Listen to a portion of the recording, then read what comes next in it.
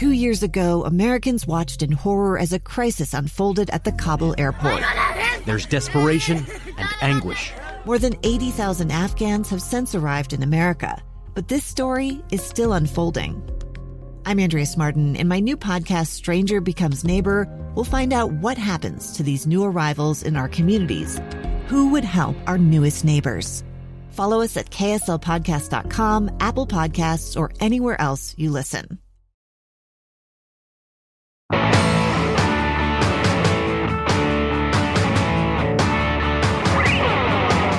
Thanks, everybody, for coming out. I wasn't quite sure what to expect as far as how many people would come.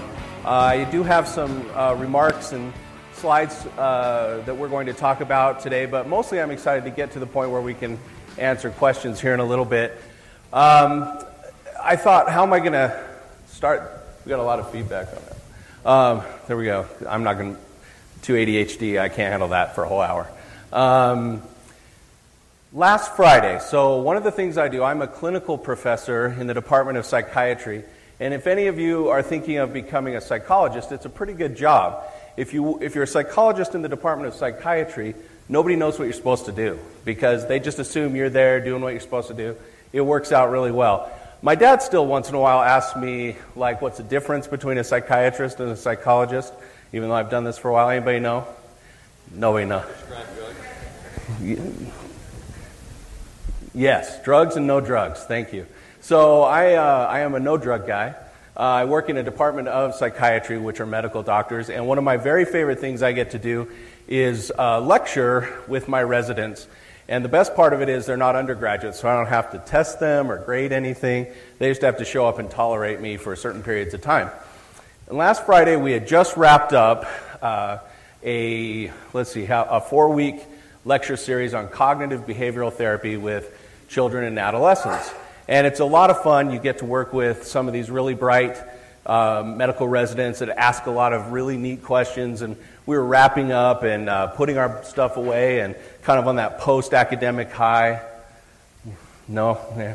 Anyway, I'm a nerd when it comes to that. And one of the residents who had been really into the discussion said to me, he's like, wow, I didn't realize that working with kids and kids and adolescents was so different than working with adults. And I said, well, what do you mean? He's like, man, you have to have a lot of energy to work with them, and you have to have patience, a lot of creativity, because we talked about, not just sitting down but talking. You have to ask creative questions, bring things down to their level, all these sorts of different things you have to do with kids. And I said, yeah. And he said, man, I'm glad I just work with adults. That's a lot of work. See ya. And he bounced out of there. And I kind of was like, that's true. That's why I'm tired all the time, I guess. And so I kind of Charlie Browned my way back to my car and was thinking about that as I was driving to my office. And then I realized actually all those things he said were the good stuff of working with kids and teens. Us old people, we need therapy too and all of that. But when you work with kids and adolescents, you get to work with them during developmental periods of time in their life.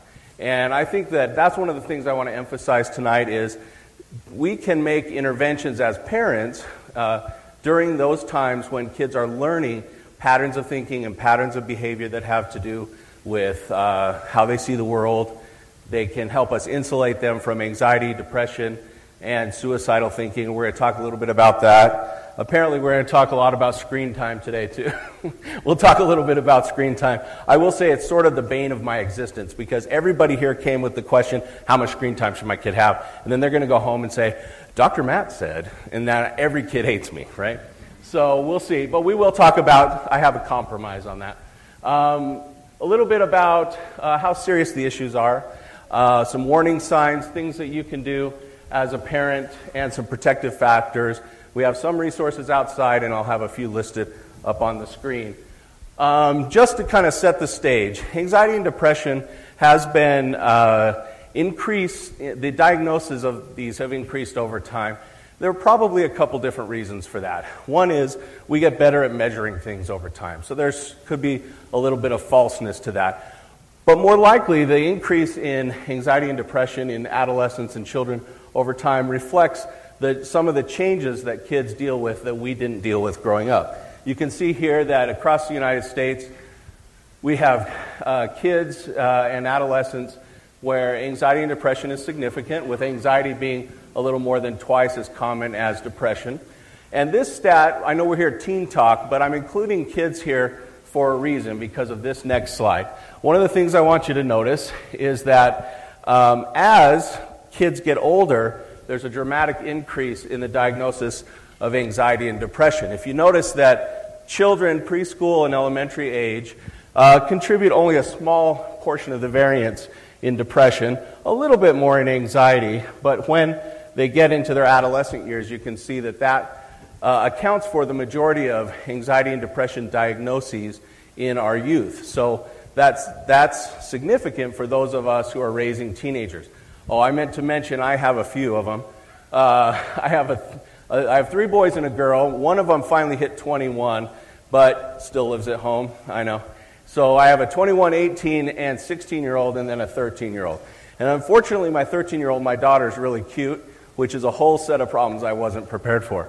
Average looking would have been better.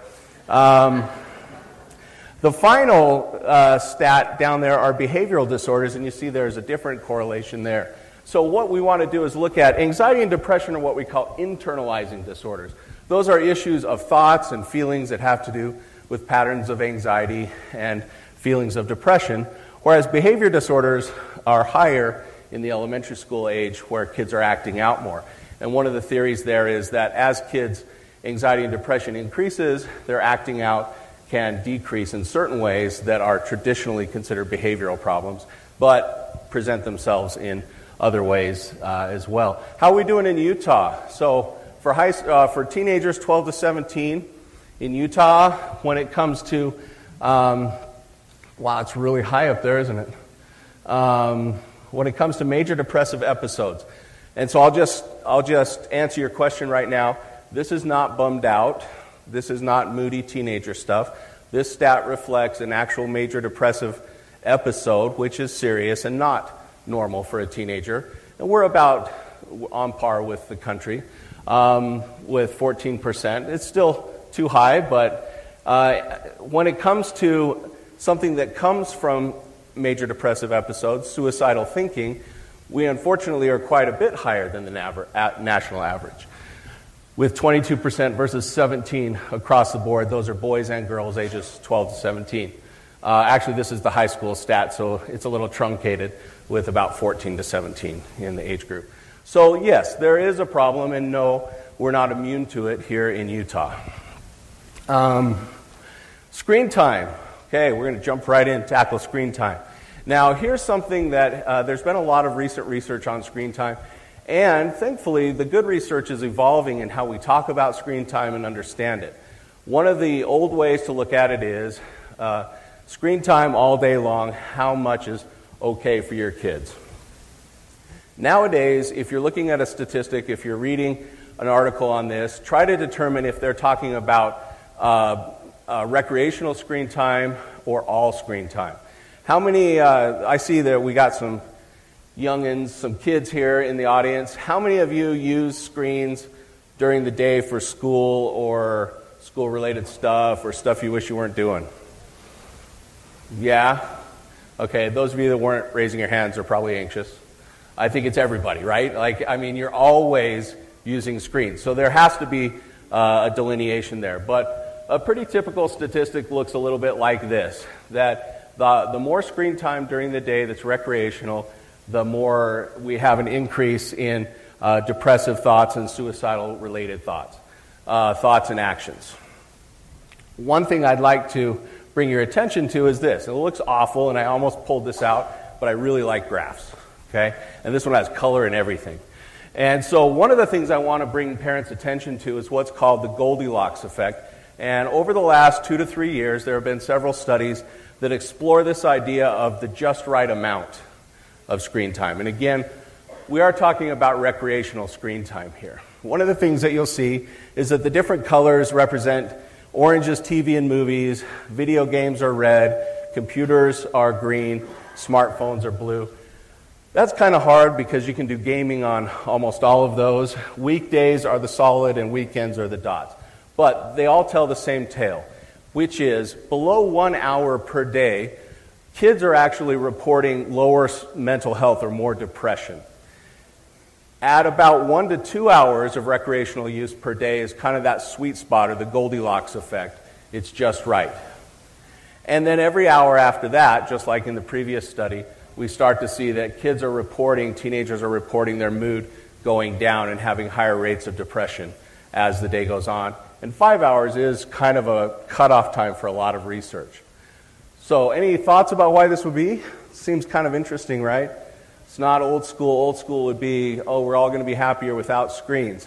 Well, this is one of those evolutions in the culture that I think we need to pay attention to as parents. And that is that a lot of this recreational screen time has to do with an adolescent's connection with other people, their peers. And during adolescence, that's a really important activity of learning how to build your identity, connect with others, feel independent. And so what we are seeing is kids that aren't getting any of that or less than an hour of that may actually feel more disconnected from their peers. They're not playing online with each other. They're not having things to talk about, the next day at school. And so there is that sweet spot where it seems to be just right if kids are having about 1 to 2 hours of recreational screen time per day. Interesting. Plus, it's a cool name. I'll tell you what I tell people. I think balance is really the key. There's a lot of research. American Association of Pediatrics is very conservative. Other associations might be a little bit more liberal. But the reality is, I think that in my practice, kids that seem to be doing the best have parents who are purposefully creating balance in their life. So a little bit of screen time we can see with this Goldilocks effect is probably important for kids to have. We're also finding that kids who have balance, instead of just asking how many minutes of screen time should my kid have every day, you might ask yourself, what's the balance between screen time every day and other things that include physical activity, creative activity, reading, actual books like with paper and stuff, they still have those.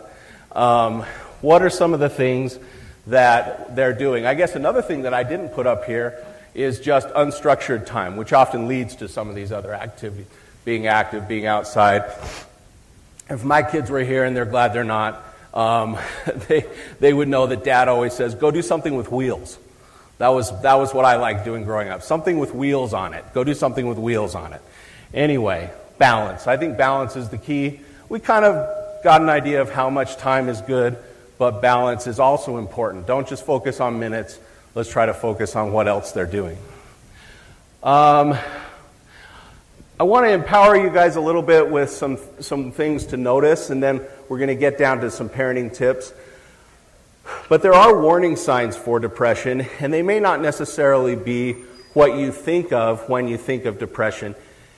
Teenagers are often, they certainly can be sad, stay in bed, pull the covers over your head kind of stuff.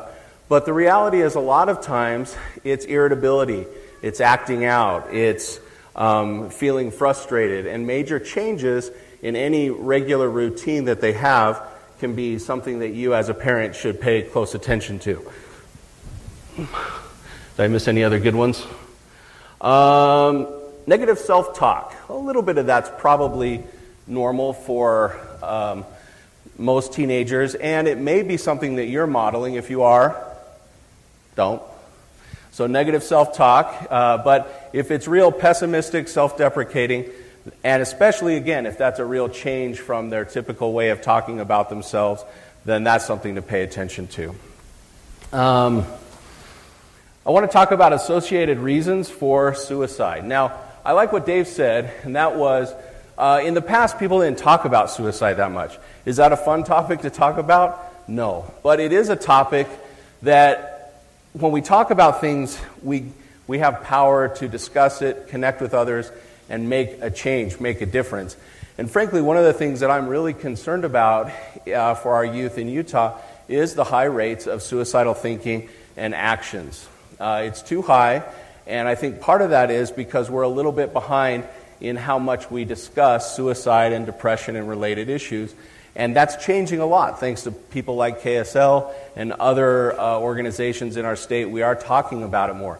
talking isn't the end-all, be-all, but if you can't talk about something, you can't understand it, and if you can't understand it, then you really can't work on it. You can't improve it. And so I appreciate the opportunity to talk about this. What do we want to see? Depression or a mental health issue. If your teenager has a mental health issue or they're struggling with some sort of substance abuse, those are the big ones. If they've already had issues with depression, and that we need to make sure that in the home you're having opportunities to discuss, and we'll talk a little bit more about that. Big stressful life events that kind of come suddenly. Some of the common ones are what? Divorce, loss of a job, sudden moving, health issues, a parent who has become ill. Those sorts of things are things to pay attention to. And even though you may have a lot on your plate as a family during those times, making sure you're having open conversations and dialogues with your kids is also really important. I want to pause here for a second. This one I almost threw out as well, because I don't want to give the wrong idea. I'm not going to ask for a raise of hands, but the reality is I would assume that almost everyone in this room has had some unfortunate association with suicide in some form or another. My first one was right after high school graduation. And when I was a young kid, junior high age, I moved from Orange County, California to Morgan, Utah. So that's my trauma story. It turned out to be great for me, but I'll be honest, the first year or two was a little rough, right? I didn't know what ropers were. Does anybody know what ropers are? They're boots, Wranglers, belt buckles the size of a plate. Didn't have one of those. But I moved to Morgan, and a couple kids really befriended me. And one of those kids, we stayed, it's Morgan, so you can't really avoid people, but we stayed friends over the years. And right after high school, during that time when people are getting ready to decide where they're going and what they're doing, he committed suicide. And I remember having a strange reaction to that. I didn't quite get it. It was a bizarre thing to me. I remember sort of talking about it with some of our friends, and we all didn't know what to say, and so we didn't really say much. And to be honest, I just kind of stuffed that down for a lot of years. Didn't understand why he did it, still don't understand why he did it. There are warning signs, but I don't want anybody in the room today to think that you should be able to predict suicide all the time. That's one of the things that's very hurtful and hard for people who are survivors. If you have a friend or a family member who has committed suicide, there are warning signs, and we should try to see them. But don't blame yourself if you have a friend or a loved one who has committed suicide and you couldn't tell.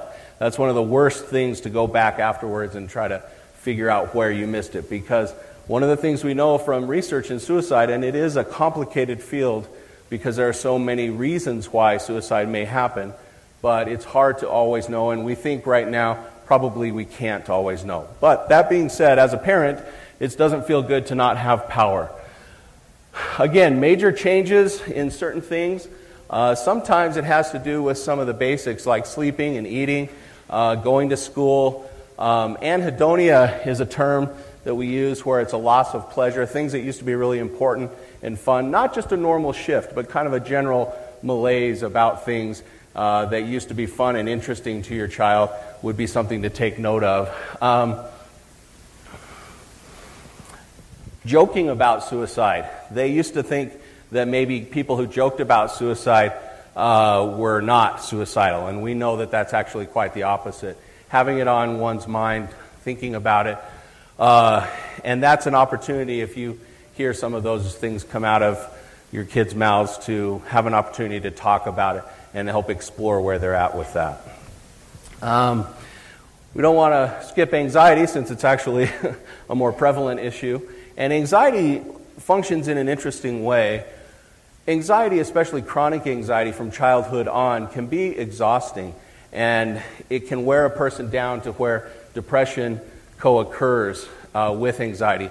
Depression can be its own problem, but if you have a child with anxiety, they're at, I think, about 60 to 70% higher risk of also having depression, because if you've ever been anxious, having anxiety is miserable, and having chronic anxiety is exhausting. And over time, you start to feel discouraged and pessimistic, and that can be something where depression can kind of creep in.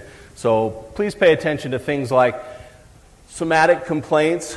My stomach hurts, my head hurts, I'm dizzy. Now, I'll dispel some of those rumors. Hopefully, most of us understand. A person with anxiety who's complaining of a stomach ache actually has a stomach ache, okay? They really do. Their stomach actually hurts, but we call it psychogenic, as opposed to it being due to a bacteria or something else. They are having actual stomach pains. So it's a good way to know that if we can get in, if we're having chronic issues in bodily problems, but there isn't an obvious answer, anxiety may be the cause. Restless, fidgety, hyperactive, that's me. Sleep problems is a big one. Avoidance of social activities. So a lot of people don't realize that for a teenager, your social life and developing connections with other people is one of the main developmental needs. But if that teenager is also really struggling to do that, then they're caught in this middle place that's very difficult and upsetting. And so anxiety should be something that we pay attention to. Irrational or atypical worries. Those would include things like, mom went to the store to get some groceries and they're convinced that mom will never come back because she was in an accident. Those sorts of things are atypical. We don't typically worry about them, which I guess is the definition of atypical, huh? All right, teen development. What drives them? There are some good-looking teens right there. They're all happy. I do want to talk for a minute about my favorite thing. I could keep you for an hour. We could talk about developmental issues. That's one of my favorite things to teach my residents and to talk about. And I do think that it's essential to understand developmental periods and tasks to understand what is driving your teenager's behavior. My daughter, who's 13, used to love to hang out with me. I was so cool a couple years ago. A lot of fun to do things with. We would go skateboarding together and go to the movies together. And she still loves to do all those things, just not with me. And one of the things that kids are doing in their adolescence, the main thing is identity. I've thrown up a little graphic here. Some of you probably did Eric Erickson in undergraduate, right? But identity development really is where it's at. The question is, who am I? Who am I becoming? One of my favorite graduate school mentors used to say, teenagers try on personalities like jackets. It's like a different personality every day. I'm a cool kid, I'm a smart kid, I'm a punk rock. I don't know what kids are these days. But that's one of the things that you'll see kids doing all the time is experimenting with identity development.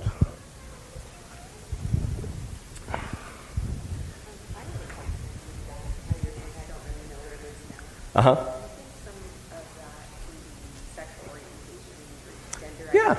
Yeah.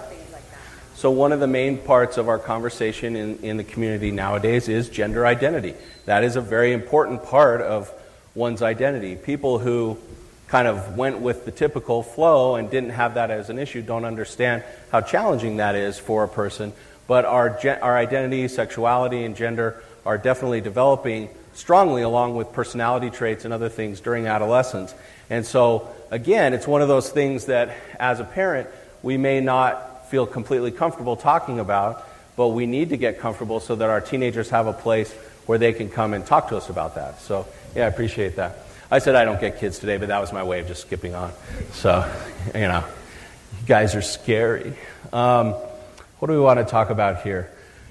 Independence is another one. So why do we bring this up? Independence, identity, because your teenagers are going to do screwy stuff that really annoys you. And a good way to filter that stuff is to ask yourself, can I see how somehow what they're doing is part of this identity, independence sort of development? It might help us as we interact with them. It's interesting, some of us have an easy time remembering our adolescence, and many of us, I find, don't remember our own adolescence.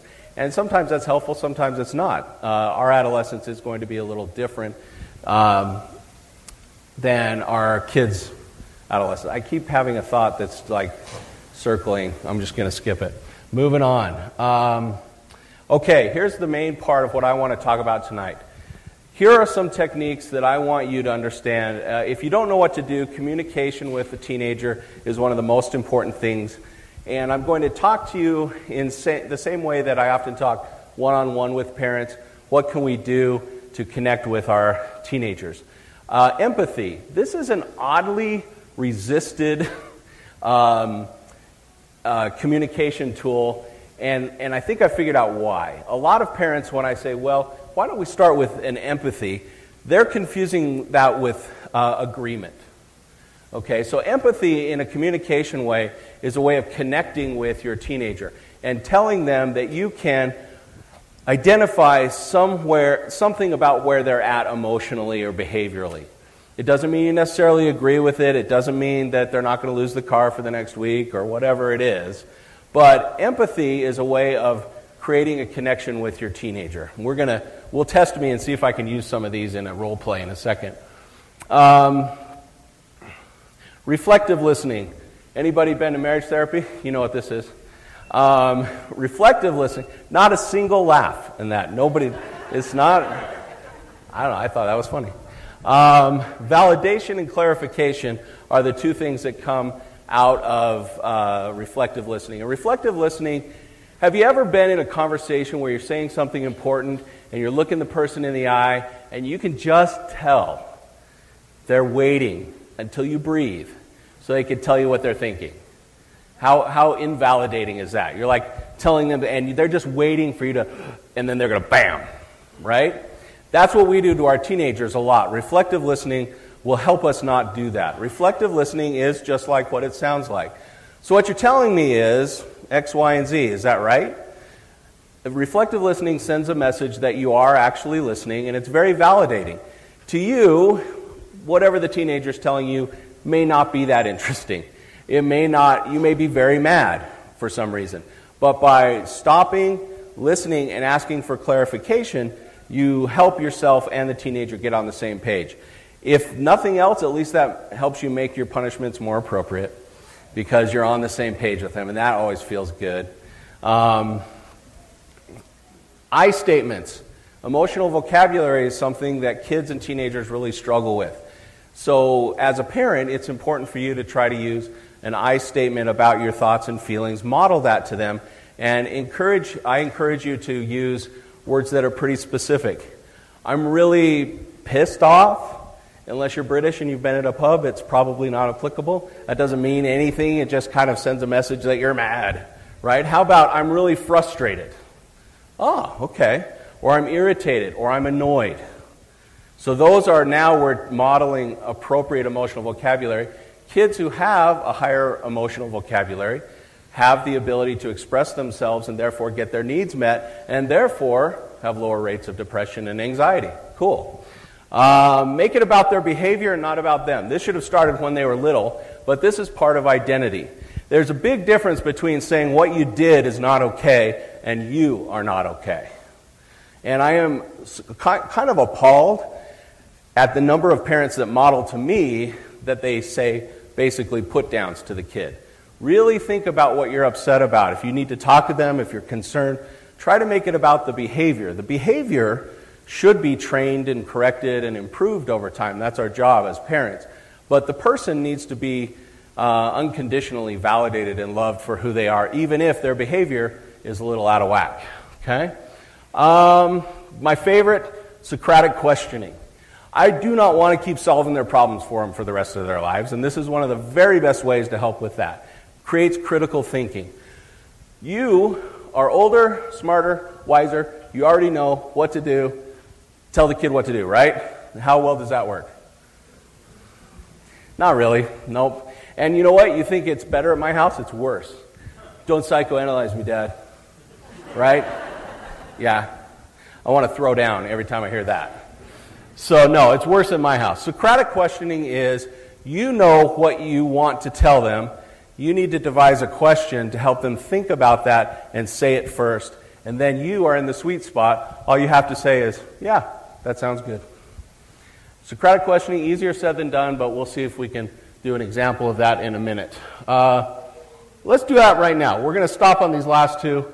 So we're going to see if I can pull this off. The scenario is you're a good parent, so you set a curfew, I guess, for your kids. You want them home at midnight, okay? And your kid rolls in at 12:20, kind of busts through the door. You're tired, right, because you're old, and you wanted to go to sleep like an hour ago. And they're all discombobulated, and they want to tell you, what, oh, Dad, I really, I know I'm late, and it's like the 8th time this week, but, the truth is, I had to take nobody else had a car.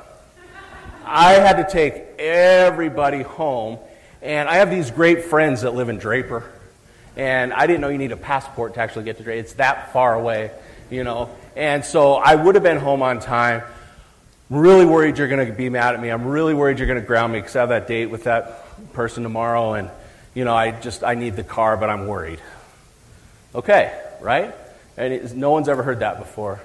Just the 3 drivers at my house.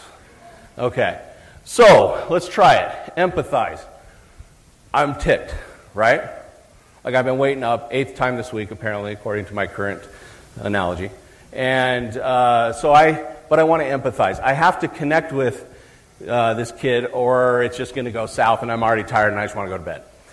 So empathy could be something like, you know what, Johnny, I can tell that you're really worried and upset that being late again is going to get you in trouble. I can see that you're feeling pretty worried about that. That's empathy, right? I'm acknowledging how they're feeling. I mean, it's not the best empathy. It's not a hug. Okay, so we're not going to hug tonight. He's in trouble. But this is a good way to make a connection, acknowledge where he or she is at tonight. Reflective listening. So what you're telling me is that you were the only person there with a car, my bad, and you had to drive everybody home so that they wouldn't be late for their curfews, thus making you late for your curfew. Is that about right? Did I get that right? Now, I still haven't given away my hand of cards yet. I've empathized, right? I've also done reflective listening, which should be validating. It's like, well, yeah, I can see Dad's steaming mad, but he took a minute to listen to me. I feel validated. And then he asked me, is that right? I could correct it. I could say, the teenager might be like, well, yeah, that, and I had a flat tire, and I got a ticket. Hopefully we're not going there tonight. So let's just say they say, yes, that's it. I took everybody home, and that made me late. Okay. Well, I'll have to tell you, I statement, I'm really frustrated. We've had this conversation several times this week, and honestly, I am tired. I feel frustrated. I really am going to have to think about what we do from this point forward. So I've just modeled honesty, right? I'm not lying to the kid. I'm not saying it's okay when it's not okay. But now that we're on the same page with what happened and we're a little bit connected, we can have a better conversation. Even I'm calming down at this point, right? Let's make it about their behavior, not them.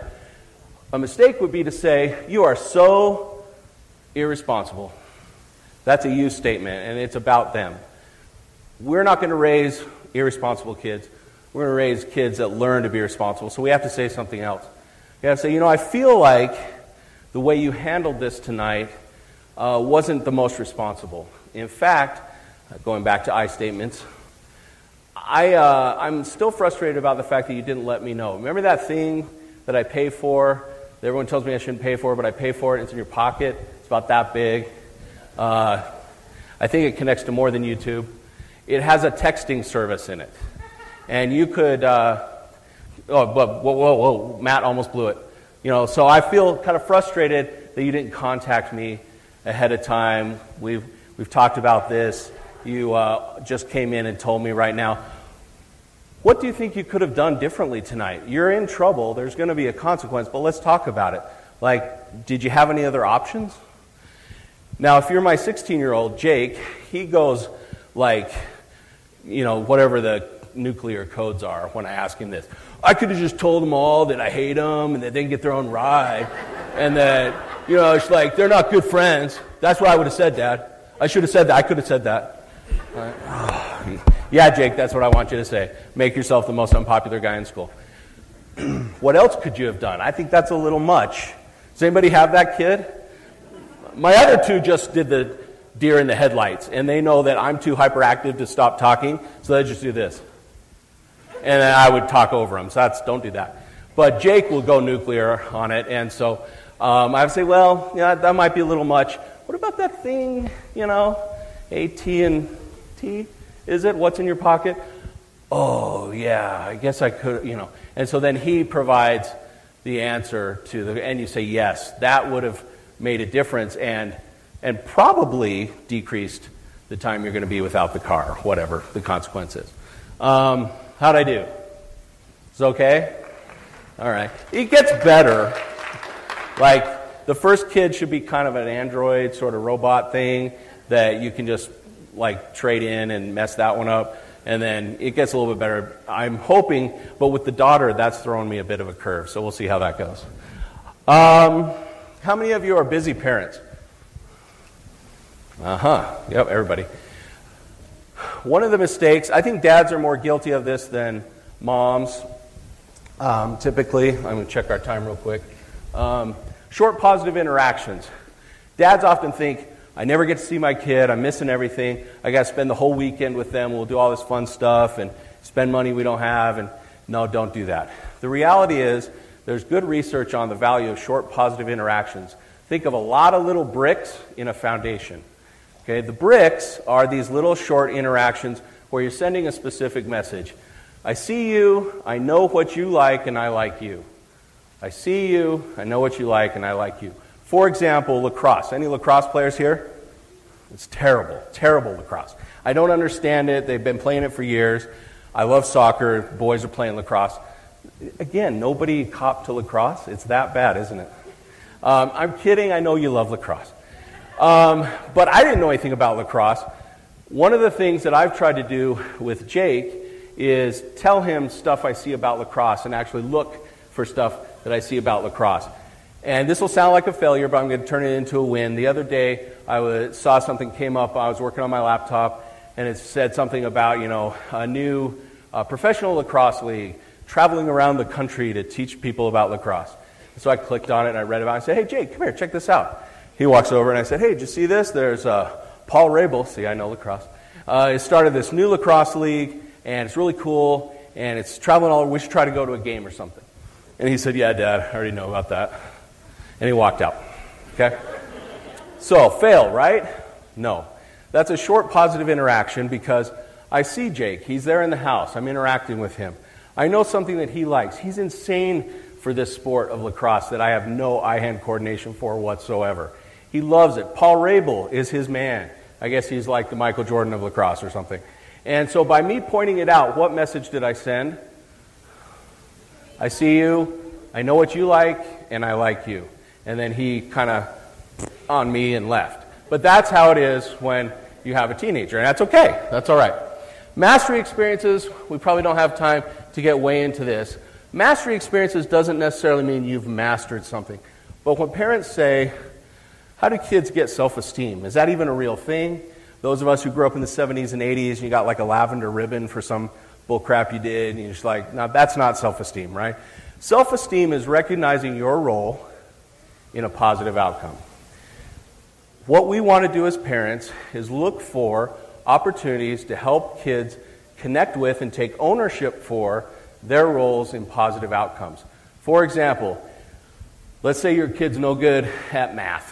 I'm kidding. They're less than average at math. And they're struggling in their math tests. They studied hard and they did better than usual. Let's say they got a B+ on their math test and they're usually a solid C math student.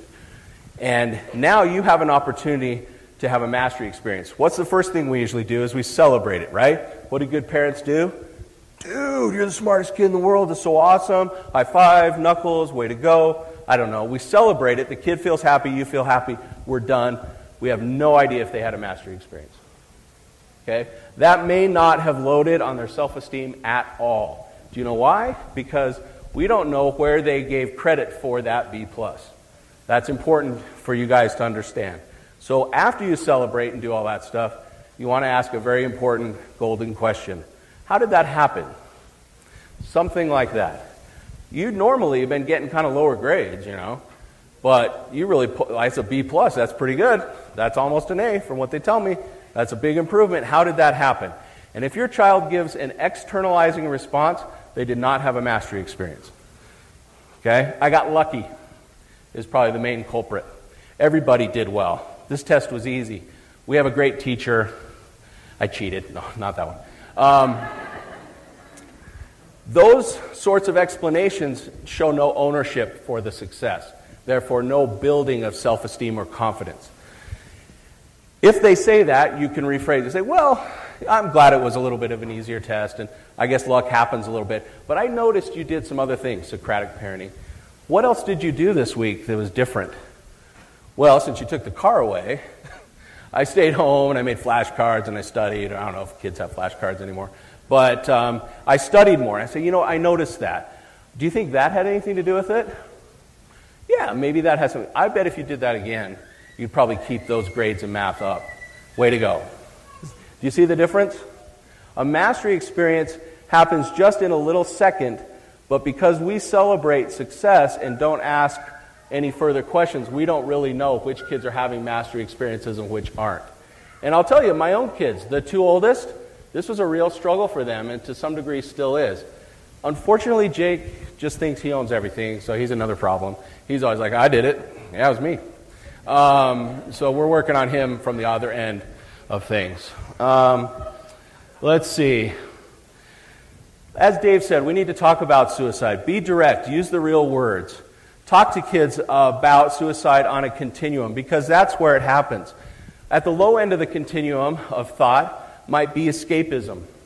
I feel overwhelmed. Things are too hard. I don't want to be here anymore. That doesn't sound overly suicidal, but to be honest, that's starting down the pathway, and that might be as much as they're willing to open up and let you have right now. All the way up to kids having active thoughts about hurting themselves. You can ask them about friends. Do your friends ever talk about it? Some of us, unfortunately, have kids who have gone to schools where suicides have happened. That is a really important time in that aftermath of a suicide in your community to talk with your kids about it. But also talking about things like hopelessness, helplessness, pessimism. Those are at that lower end, but loading on the scale of something that could become active suicidal thinking. Protective factors. My favorite's the last one, pets. I didn't make any of these up. They're all based on research. Restricted access to lethal means. I think we get it with the weapons. If you have weapons in your home, I highly encourage you to lock them up and make it inaccessible even to your teenager. If you like to go shooting or doing those sorts of things, still make it so that you're the one that has to be able to access those codes. The one where we usually get it wrong are the pills. Most of our homes are really dangerous and we don't realize it. It could be that you say, well, we don't have any surgeries, we don't have any opiates or anything like that in our house. But the reality is you might have that Costco-sized bottle of Tylenol. Okay, those sorts of things should be locked up.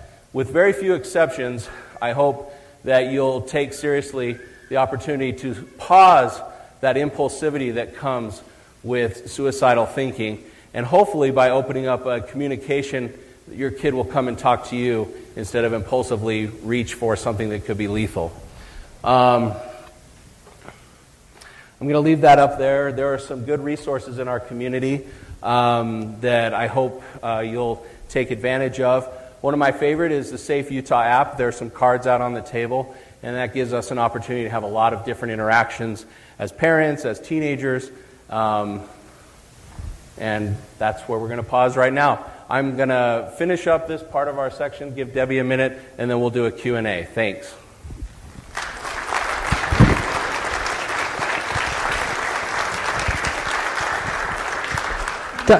Dr. Woolley, that was amazing. Just incredible. And what great insight and information that we can all use. All information we can use. Thank you so much. And let me remind all of you that we are broadcasting this live on Facebook. So if you're hurriedly feeling like you need to take more and more notes, just sit back, relax. Let's get to the Q&A portion of the program now. And when you get home tonight, feel free to share our Facebook post on our KSL News Radio Facebook page. Hi, Facebook. With your friends and family. Message them the link. I think everybody can learn so much from what Dr. Woolley was sharing with us this evening. The Q&A portion, here's how it's going to go. We're going to have a microphone here, obviously, and a microphone up there, and we want to invite you to start asking your questions. And listen, we're radio people. We get uncomfortable with like 3 seconds of silence. So, I mean, we're going to let it happen, though. We're going to let it happen. We'll just sit here in silence until someone stands up. So please feel free right now to line up, and let's start that conversation, because Dr. Woolley, I loved the role play here, how that conversation went. It was so creepy how accurate it was that it's a little disconcerting. So please come down. Let's start that conversation. Oh, looks like we have somebody. Thank you for taking one for the team. Go ahead. So my question is,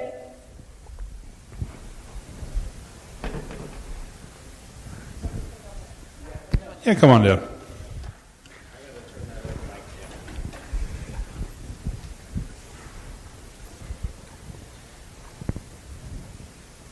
I'm wondering if you could talk a little bit about development and screen time. Just like mental development, social development, that kind of thing, and correlating that with screen time. So like some neuropsych talk, what happens to your brain? Yes. Can you fry it? Yeah. Yeah, okay. So her question has to do with brain and probably emotional and behavioral development and screen time. That's a little tricky in the sense that people are very different, and some people are more prone to having problems from that than others. However, one thing to keep in mind is that current understanding of neurodevelopment is up until about age 24, you have a lot of myelination happening. You're not necessarily growing new brain cells, but you're connecting and making certain pathways in your brain, and your brain is learning to operate. One way to think about it is it's downloading software all the time. Right now I'm losing software because I'm almost 50, but you're downloading software when you're a teenager. So there are some problems with being unidimensional in what you do in general. If a kid is just sitting, looking at a screen all the time, unidimensional, that can be problematic in the neural pathways that are being created. There are also some, back when I was a teenager, they were worried a little bit about, does anybody remember the MTV effect? What was different about MTV compared to every other bit of TV? Music and video. But more than that, short. Boom, boom, boom, boom. They were thought teaching people to be ADHD. And in fact, there's a little bit of evidence to that. If you're an adolescent learning how to flip through things. I think I've become a little bit of a victim of that through the internet, because the internet is way more MTV than MTV ever was. At least MTV, you'd have like 3.5 minutes of Van Halen, right? But in the internet, especially social media, it's just flip, flip, flip, flip through things. And so that's, if you're an adult with a fully functioned brain, formed brain, I should say, I don't know about functioning, but formed, then you are going to deal with that a little bit better. It might just be an impulse control, but actual wiring of your brain can happen during those developmental periods where you have a really hard time staying with anything for very long. That's why one of the protective factors that I had up there was read books. Reading books requires imagination, slowing down. One other quick comment that I get a lot on screen time and neurodevelopment is it is very stimulating to a young brain. And so bedtime, I recommend, if we can get away with it, 2 hours before going to bed, screens are off. Okay, now that's, everybody laughed, right, inside, because I didn't hear it. But outside... How long was that? What was that number? 2 hours. Now, how many of us... Now, Debbie talked about how great was it, Debbie, to have the phones out of the bedroom. It was really good, right? And I'm as guilty as anybody, but the reality is, especially for your kids, if they have a sleep problem, one of the very first things you ought to ask yourself, how much screen time are they using before bed? Do they have screens in their room? Are you strong enough to fight them? Those are the three, just the first two. Okay. Thanks. I hope I answered that question. What's next? Test. There we go. So you pointed out the 22%, which is a spike from Higher than the national average. Higher than the national average. Suicidal thoughts, yeah. I was interested to know your belief as to why that is high, and the research about the Rocky Mountain, the altitude interests me. Your thoughts on whether or not that's a factor, and then possibly some of the cultural aspects of this culture, and so that interests me. Yeah, the Mountain West, thank you. So if I understand your question, Mountain West has a higher than average teen suicide rate, and in that particular statistic we looked at, it was a suicidal behavior, which could be an active suicidal thought or an attempt. So kind of bringing those together for that stat. Your question is why, right? And I think you said something about altitude. I feel better in San Diego. I don't know. Maybe that's it.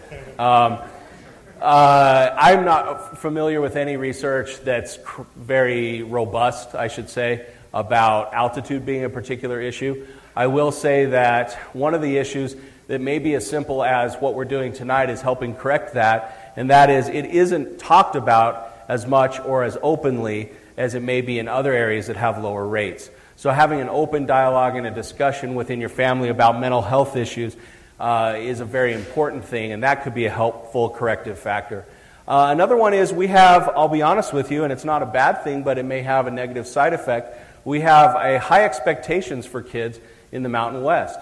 There is a lot of expectation to go to college, be a high achiever, and do things that are external as opposed to starting with understanding your child first. One of the things that I think does reflect and validate that statement is the fact that we in the Mountain West have had a huge explosion of the gap year. Do you know what the gap year is? What's the gap year? Yeah, you take a year off between high school and college. Yeah, my dad would have called that lazy. There's no way I was getting a gap year, right? You don't get a gap year, you go do something, get out of the house. Okay? I think one of the reasons that in the Mountain West we have such a high rate over the last 5 to 10 years of more gap years, kids getting accepted to college, but then requesting deferment, is because they need some time to maybe slow down and process who they are and what they want to be. When I went to college, they didn't ask me to already declare my major before I left Morgan, Utah. But what do we do to them now? Do you think I wanted to be a shrink when I was 18? I didn't know what a psychologist was. That would have been kind of weird, right? Emily asked me that beforehand. Did you always want to be a psychologist? I'm like, no, I think I wanted to be an astronaut or a spaceman or something. I don't know. But I think that high expectations without support. So let me finish my thought. High expectations are not bad. High expectations can be a very good thing. But high expectations without understanding of your child and without the right support can be overwhelming to them. And that seems to be one of the cultural factors that may be operating there with that number. But I'll be honest with you, if you can figure out exactly why we're higher than everybody else, you should write a book, because everybody wants to know. We're all kind of grasping at the research right now. Good question, though. Okay, so I've been wanting to know this for a while as I see more people with these diagnoses of anxiety. Yeah. How do you balance that, recognizing this is anxiousness you're feeling or this is anxiety? How do you balance that with using it as a crutch or a label? Well, I have anxiety. I can't go to that activity. You know what I mean? Right. I see that in my own family, and I wonder how to balance that. So, excuse making, right? Yeah. So, I think one of the things that we want to do typically with kids and adolescents is we look for the manifestation of the disorder of any type in at least 2 to 3 settings. So, if it's like school, I don't want to go to school, that's the only time otherwise they're totally happy to be out doing stuff, then you might want to investigate further. So if they're having anxiety of a social nature, I don't want to go to that activity because I can't do it, then 2 things need to be investigated. One would be, are we seeing this pattern in other settings? Because if it's kind of an organic anxiety that they're chronically dealing with, you will see it in more than one setting. The other thing is that's a golden opportunity to have a great, insightful conversation with your kid. They may have some good reasons that they're not expressing to you about why they don't want to be there. Bullying, feeling awkward, not having skills. Something as simple as, I remember talking to a 6th grader, so kind of a pre-adolescent, 11, 12-year-old time, and he would not go out at recess. He would just stand up next to the building, and he had anxiety about going out. He didn't really understand how to express it. Anyway, after a long time, we got around to the fact that everybody, all the cool kids or whatever, they played basketball. The cool guys that he wanted, they played basketball at recess, and he didn't know any of the rules or how to play basketball. He'd never touched a basketball. He'd never held a basketball. To be honest, it wasn't just teaching the kid basketball, which was fun therapy. It was also helping him then use coping skills to calm himself down, go out, ask if he could play. But quickly, he kind of got over that, and that anxiety that he had was fairly situational. Many people are predisposed to something like anxiety, so you look at your family history. You may find anxiety, or more accurately, behaviors. Avoidance is a hallmark behavior of anxiety. You name a type of anxiety, we could play a fun game that only I would find fun, and I could tell you how people avoid in that type of anxiety. All right? Avoidance is often happening. If you see that, you can investigate it further. If they only don't want to go on test day, then your kid's just working you.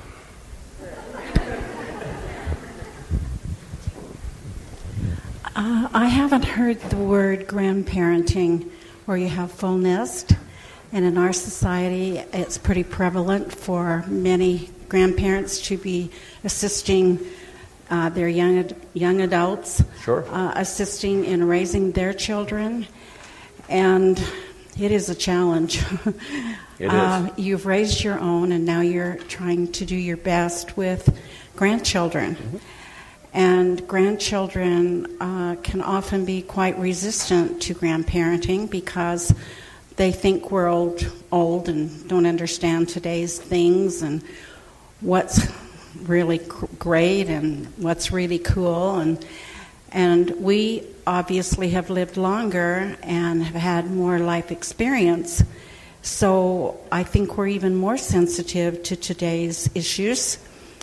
And I think you've addressed a lot of things very well, but I haven't heard anything about grandparenting and full nest. Could you shed a little light on that for us, please? Sure, yeah. I appreciate you bringing that up. You're right. Thank you. Yes, thanks for that question. I hadn't planned on talking about grandparenting, but let's talk about it, because you're right. There are a high number of kids that are partially or fully being raised on a regular basis by their grandparents. And so one of the things that I see happening that would be very helpful there is grandparents, you mentioned they sometimes don't want to do what grandma or grandpa says. And that's usually because roles are not clearly defined. And so if you are a parent who's relying on one of your parents or a grandparent to help raise the children part-time or full-time, I think one of the things that you need to do is sit down, discuss what are the boundaries, what are the expectations between the grandparent and the grandchild, and then bring the kids into that conversation so that they understand, if grandma asks you to X, Y, and Z, that's the same as if I've said it. And here are the rewards for doing it, and here are the consequences for not doing it, etc. So I think one of the things that happens is kids just get dumped off with grandma and grandpa want to have fun and relate with the kids, but the kids may be acting out in some of their typical ways, but not responding to grandma and grandpa. And so role definition is huge and often makes a big difference.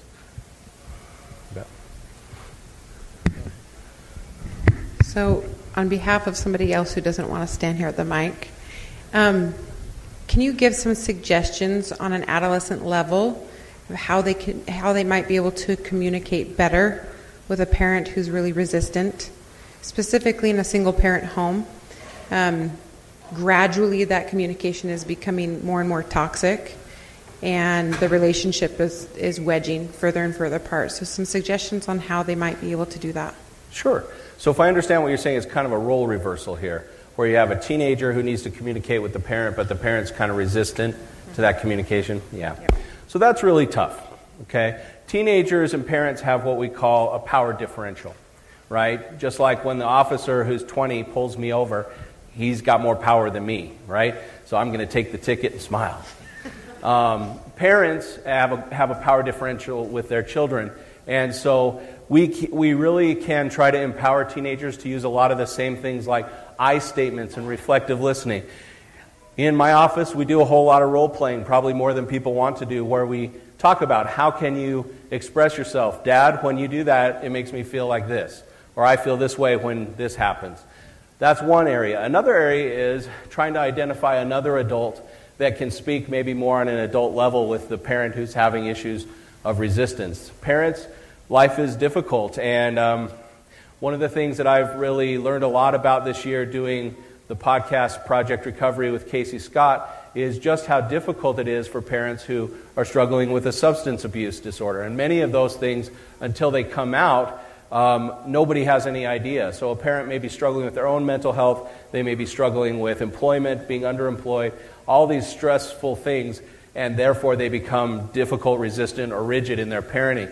So sometimes training that adolescent, if they have been using I statements, if they have tried their best to communicate their needs and it's not happening to a parent, then having that teenager find another adult family member who can maybe advocate for them and talk with the parent.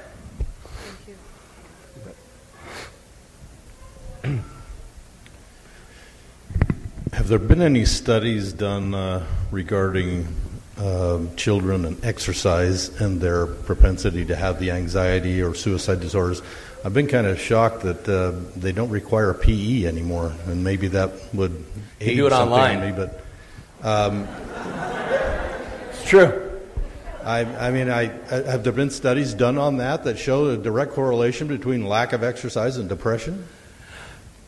Yes, but those of us that really are into exercise, it's not as satisfying as we would hope. What we do know is this. If a person is depressed or they're struggling with a lot of anxiety and other important areas of their life are healthy, that's going to improve how they're functioning. Now, that usually does not cure a real problem with major depression or a real anxiety disorder. What we do know is that on those studies the graphs that I showed, the more sedentary hours of screen watching, it's not just looking at a screen. Like, none of your kids are doing this when they're watching a screen. They're just sitting down, right? And so lack of exercise, lack of endorphins, those sorts of things that can come with exercise improve moods and help a lot. And we can see that the longer they sit, the worse their moods get. So that's why I say balance. Physical activity is really important in that balance. I'm hedging my response just a little because one of the things that I'll just be honest, because we're all friends now, right? Here in the trust tree. The trust tree always gets a laugh. That irritates the crud out of me when people just say, all you got to do is exercise. You won't be depressed. I exercised. I'm fine. Okay, so it's not a one-to-one correlation. If your kid's not exercising, they're going to be more depressed. If they're depressed and they exercise, it'll help. But it's not the cure-all. But it's definitely part of it. Okay, well, you took the words right out of my mouth, what I was going to say about it makes me feel good. No, the thing that I have noticed is that as makes I me have feel aged, good too. And I wheels. don't know if we got to do wheels. And I'm not an exercise maniac, but I do have found that as I have aged, and I don't know if it was the same way when I was young, that my propensity to feel down or deal with life stresses that naturally come along are much harder to deal with if I haven't at least gone for a brisk walk. Yeah, I think that applies to all ages and maybe especially to kids. Kids have a lot of energy, typically, a lot more than we do. And they need to spend that energy or it can create tension, irritability, easily frustrated, bite your head off kind of stuff. And absolutely, kids should have an opportunity to get outside, exercise. It doesn't have to be in a team sport. It can be going hiking, going skiing. I was talking to a little guy today. I said, what are you looking forward to? And he can't wait to start skiing with his dad. So he was hoping it snowed. And I didn't tell him that I was mad at him for hoping that. But I told him that was awesome. So yeah, we need to do more. A quick follow-up question to that. I had, have they found that people who, I don't know, they talk negatively or they have a tendency to take a dim view of their situation, or they kind of like talk themselves into being down about it. Is that kind of a habitual thing that can develop. Now, I understand that there's a difference between a situational depression, like a death in the family, a divorce or something like that, and then there's a chemical depression that comes on. There is a difference there. But for the one that's not chemical, there's a consistent effort with a positive outlook dramatically affect someone's propensity for depression. Absolutely. Thanks for bringing that up. For a cognitive psychologist like myself, just softball. Bam. Okay, let's talk about it. Yes, thoughts, feelings, behaviors. One of the things that people get tired of hearing me say is how you think about stuff influences how you feel influences what you end up doing. If we talk about two cognitive ends of a spectrum, there's pessimism and optimism. And there is a mountain of research that shows that our pessimistic versus optimistic views of the world have everything to do with how we mediate stressors. And so one of the things, do I have it up here? Yes, here's a good one. I want you to go read this book. The Optimistic Child by Martin Seligman. Martin Seligman's past president of APA. He's the founder of the Positive Psychology Research Center at University of Pennsylvania. The adult version of that book is Learned Optimism. Some people are born a little more optimistic than others. Optimism is highly associated with positivity and in mood and behavior. Pessimism is highly associated with depression in adolescence and adulthood. And regardless of where you're born on that spectrum, if you're a little negative Nelly when you come out, or if you're like super positive, you can learn to be more optimistic. And so I would say if you're interested in that, I would highly recommend reading Learned Optimism and then maybe following up on some of their research at University of Penn. Thanks. Dr. Matt, thank you. We appreciate everybody coming down. I had an entire KSL News Radio ready to ask questions. You guys saved us all by being prepared. So we only have time. Let's finish up with this line. So, ma'am, in the back, you'll definitely, let's get your question in. But let's finish up with this line because I'm sure you get Dr. Matt running, we can go all night. So we'll end right there. Okay. So go ahead. We have what, 4 more people? 5 more people? We'll finish everyone's questions, right? That's finish everyone's questions. Okay. My question is about setting limits. I love Debbie's idea of parking the phones at night. At our house, the worst abuser, though, is the 19-year-old who's still living at home. Right. He way overuses screen time, constantly scrolling through his phone. Yep. But he's 19, so we feel a little bit, we're not quite sure what limits we can set on him and how much we can say, well, he's an adult, I guess. You know. Well, he can also get his own place. He's an adult. So I will say you've hit on a really, really important thing to think about. I didn't quite hang my head, but I have a 21-year-old. He's home for a good reason, sort of. And I have an 18-year-old. And honestly, I love having them at home. But it's still your house. You have to decide what are acceptable changes and limits to the behaviors that you allow of your adult children living at home. And one way to talk about it is always up front. The worst parenting strategy is, I'm going to hope everything's okay. When there's a problem, I'll deal with it. That's the worst. The best thing is prevention up front. So if this is your situation, a 19-year-old or a young adult living at home, think about, like, what are my expectations? And ask them to help you help the household run better. Now, I realize that's a little idealistic if, they're an anarchist or something. But if you have a reasonable young adult living at home, you can usually sit down with them and say, listen, I want to treat you like an adult, and I hope really someday you act like one and move out. But until then, until you do, I want you to have some adult freedoms that you didn't have when you were a high school student living at home under 18. However, I also have these other kids, or even if you don't, I have to run my life. I need your help in running this household in a smooth way. So here are some of my expectations. Can you agree to these? And so again, bringing them into the conversation, asking them to help instead of, setting limits will happen in that process, but instead of starting with limits, these are the rules. Nobody likes to be told that. And most 19-year-olds today are still like 15, emotionally. And there's research on that. And so you do have to realize you may be triggering some unwanted oppositional behavior. Just because they're 18 or 19 or 20 doesn't mean they're really ready for all that adult stuff. And so but bring them in, draw them in, ask them for help. And then if they really can't do it, then you might have to let them know they can also rent their own place. I have a question about a child with autism. What? A child with autism. So my 15-year-old has high-functioning autism. He tends to self-soothe by using his electronics, but struggles socially. So we're constantly saying, like, put the phone down and go play with your friends, right? The struggle is that most of the kids in the neighborhood play online, and so when he goes over to have social interactions, which he needs, they send him home to play online. Suggestions on how to... 15? He's 15, yes. How to help with this, because he needs social interactions, but I get that his friends are all online. Yeah. And so that applies to your son who has high-functioning autism, but it actually applies to everybody's kids. Because if you look at that Goldilocks effect, when kids are not interacting online with friends, they seem to be left out. And so there is a certain amount of interacting online with friends that is typical and healthy at this point in history. For an autistic kid specifically, I highly recommend for parents, at least during the summertime, try to find, like there's the Utah Autism Research Center up at the University of Utah, and there are a variety of other things in town where they may be having opportunities to get together with other teens and practice social skills during the summertime.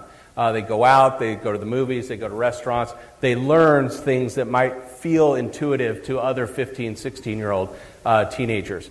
That being said, one of the things I'd recommend you do is sit down with them and talk about the social aspect of what they're doing. Find out, like, what this awful game that you paid for is that they're playing and what they're doing in it. And the reality is, a lot of kids are building social skills that they can adapt to real-life situations.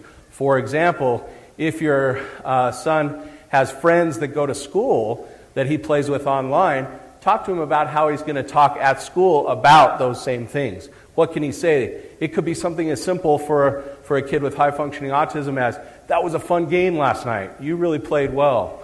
That kind of stuff. And they can transition that. Instead of assuming screens are bad or assuming video games are bad, find out why your kid likes it. You like your kid, right? And you know that there must be a reason why they like this. There's something good about it.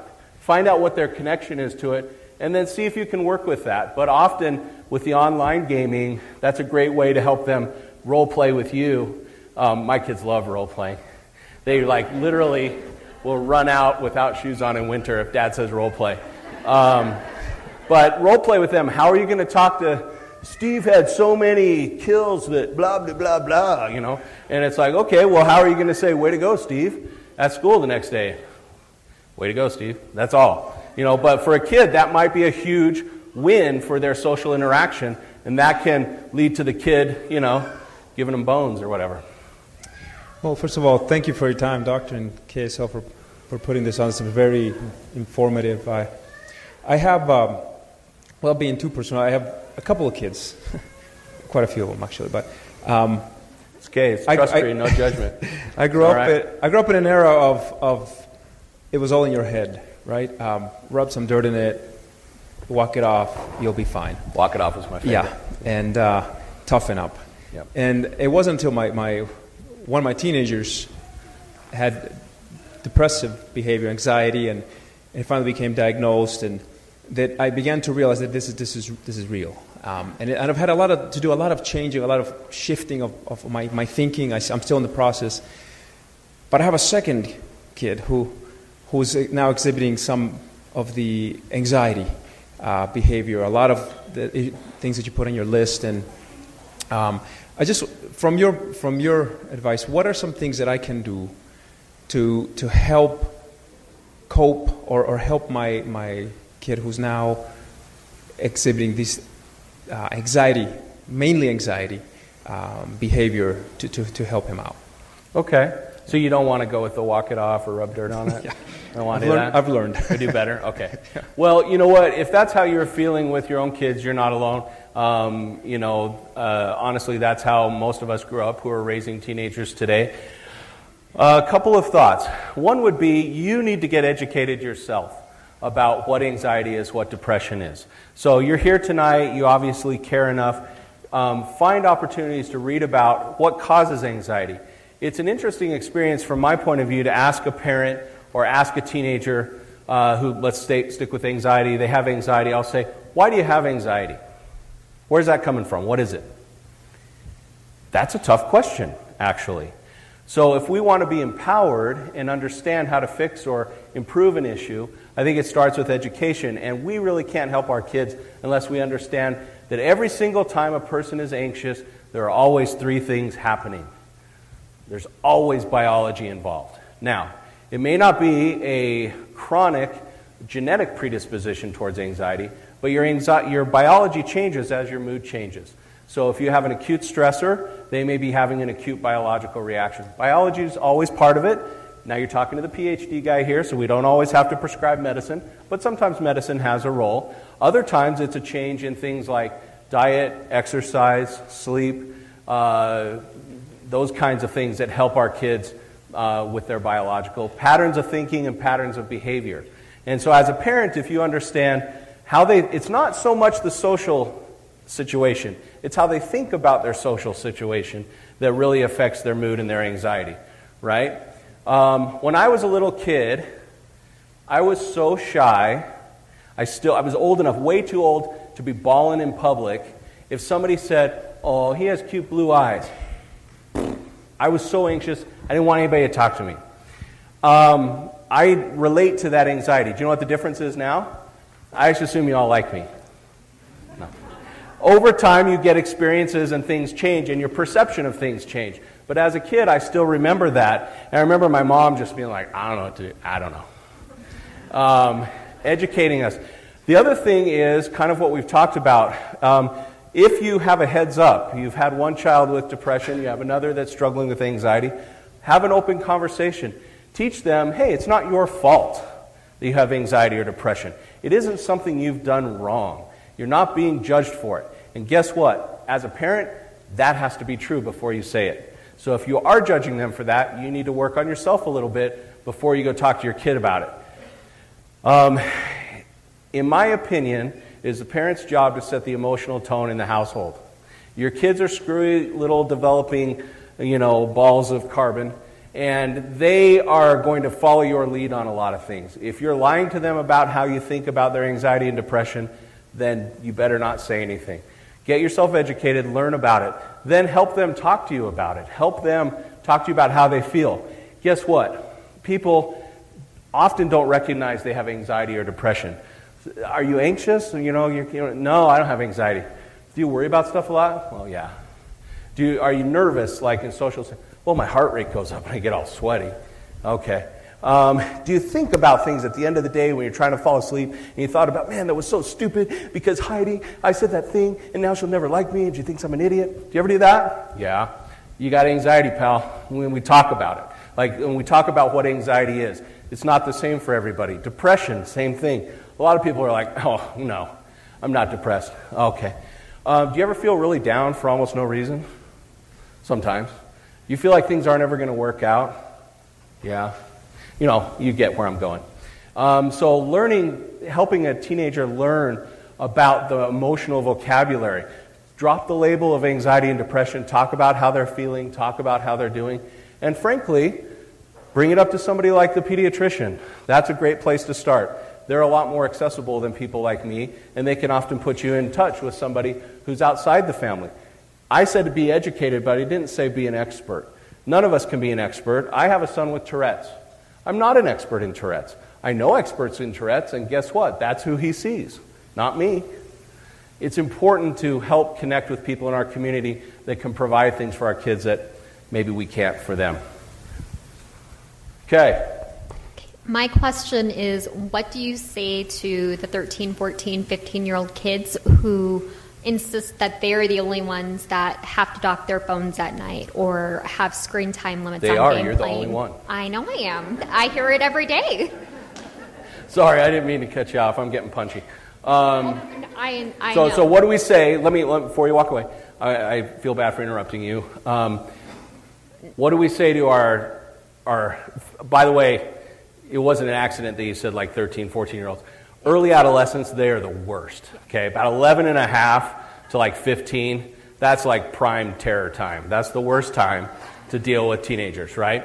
They get a little better as they get older. And so the question is, how do we talk to them when they say they're the only one that has to turn their phone in at night? That's a good question. I'll tell you, the reality is they may not be that wrong, unfortunately.